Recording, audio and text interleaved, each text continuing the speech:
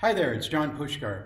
I'm coming to you today with another episode about natural gas, fuels, and fired equipment safety with some important information that could hopefully save someone's life. Over the last 40 years, I've developed and led fuels and combustion equipment safety programs for the largest manufacturers in the world. Today, I'm bringing you knowledge, insights, and best practices about fired equipment and natural gas safety. Over the next few minutes, you'll get the kind of practical, real-life explanations that I've become known for.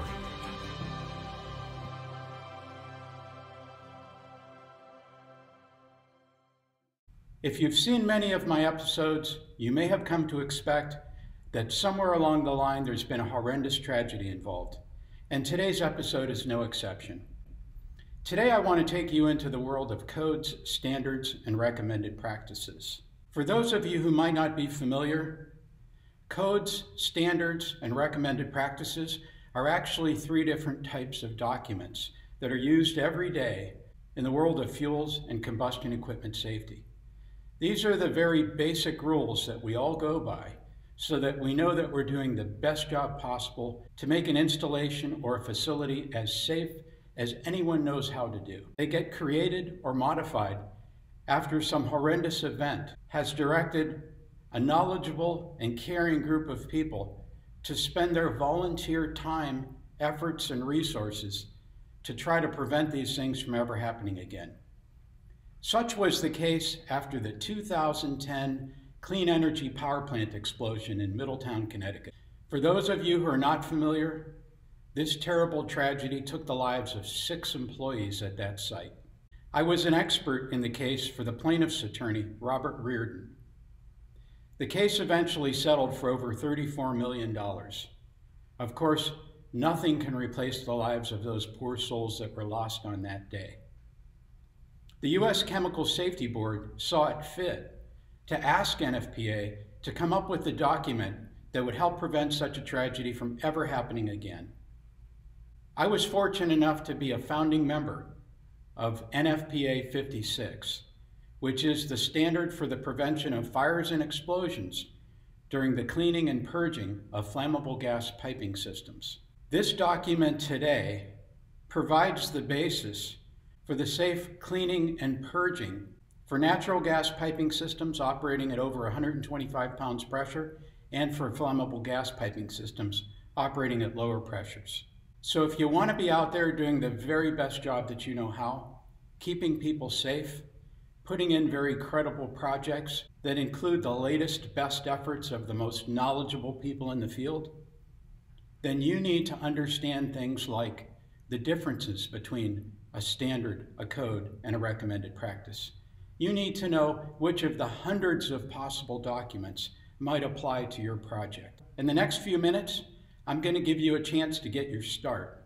I'm going to provide you with a clip out of my Module 10, Codes and Standards Basics from the online Prussian Technical Services School. This is just kind of an awareness level thing. I've spent 30 years studying codes and standards. I've been on many codes and standards committees, and I am today. I've submitted hundreds of modifications to codes and standards, and there are many parts of today's codes and standards which have come as a result of my efforts. Today is just going to be a baby step for you. You'll at least understand what these documents are, where to find them. Interpreting them properly takes a long time. After many years of this, sometimes I still feel like I don't completely understand what's being said, and I've got a network of friends and colleagues to call upon. If you feel this way, it's very understandable. These are somewhat complex documents. They need to be reread a number of times, and sometimes you need to reach out for a hand. I can be that hand, happy to help. Sit back, relax, get ready to take good notes, because you're going to enter now the world of codes and standards basics. Welcome to Module 10, where I hope to open your eyes to the world of codes, standards, and other recognized and generally acceptable engineering documents. There could be a week spent on this topic. I'm on a number of codes and standards committees and have been for over 30 years. I'm going to try to kind of lightly go over the highlights and give you some insights into what documents might apply to you and how to read them and interpret them properly. So we'll discuss code, standards, recommended practices, who makes the documents, what's in them, how to read them, how they're enforced, and which of these documents might be the most relevant. And again, our focus is on boilers, fuel systems, and fired equipment.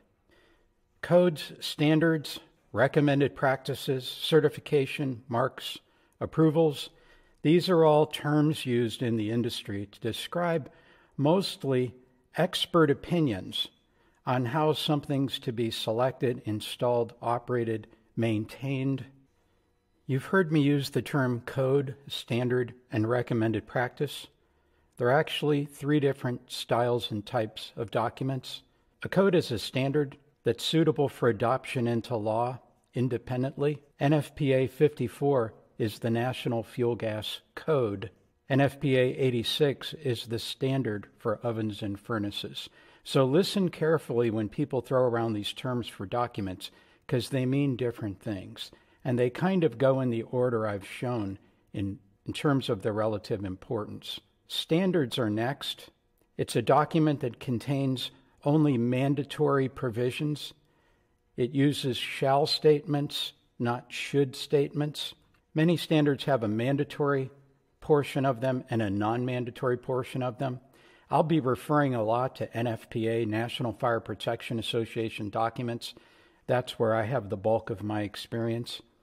In their standards, there's mandatory text, then there are annexes or appendices, some people call them, and that contains non-mandatory explanatory types of items. Last but not least are recommended practices. These contain a collection of ideas and thoughts and opinions that are primarily should statements. So they're not requirements, they're guidelines, if you will. They carry kind of the least weight in the consensus document industry. Again, here's kind of the hierarchy. When you see codes, think law. When you see standards, think almost a law, might become one. When you see recommended practice, think, best available guidance. I wonder if there's also a standard for this particular area of technology that I have to know more about. I mentioned in the intro something called RAGAGEP. It's an acronym for Recognized and Generally Accepted Good Engineering Practices. If you're an OSHA Process Safety Management PSM facility, there's a document I'm providing you a link for, and I'll also provide a PDF of it. But it describes how you're supposed to be following something. You can decide what RAGAGEP you're going to follow, but even if it's a recommended practice or some internal company guideline, you need to be having something in writing that dictates how you're going to select, apply, operate, maintain equipment, train your staff so that you could have good, safe outcomes. OSHA PSM facilities have as one of their criteria having 10,000 pounds or more of a particular threshold chemical on site. If you don't know if you're an OSHA PSM facility, you need to find out. It could impact the documents that you need to be following as part of RAGAGEP at your facility for some of the fired equipment that you own, maintain, or operate.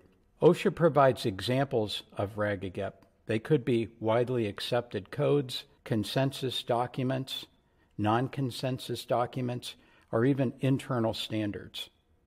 Neither Prescient Technical Services, Inc. or John R. Pushkar, the presenter and author of this work, warrant or represent expressly or by implication the correctness or accuracy of the content of the information presented.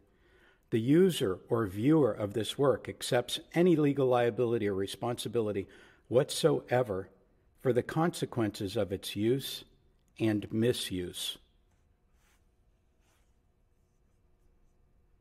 Hopefully you found something here of value that you can pass on to friends or coworkers. If you can, please hit the like button and share this video. And I'd also like to invite you to the Prescient Technical Services online school, where you'll find more than 20 modules that I've created from knowledge I've acquired over the past 40 years, traveling over 3 million miles and being in and out of more than 300 industrial plants in 12 different countries. So once again, thank you very much for being here. It's my mission to pass on important life-saving information. I'll be releasing one of these videos just about every week, and if you could subscribe in the link below, I'll make sure that you get first notice of every time a new video comes out. Once again, thank you, and please have a safe day.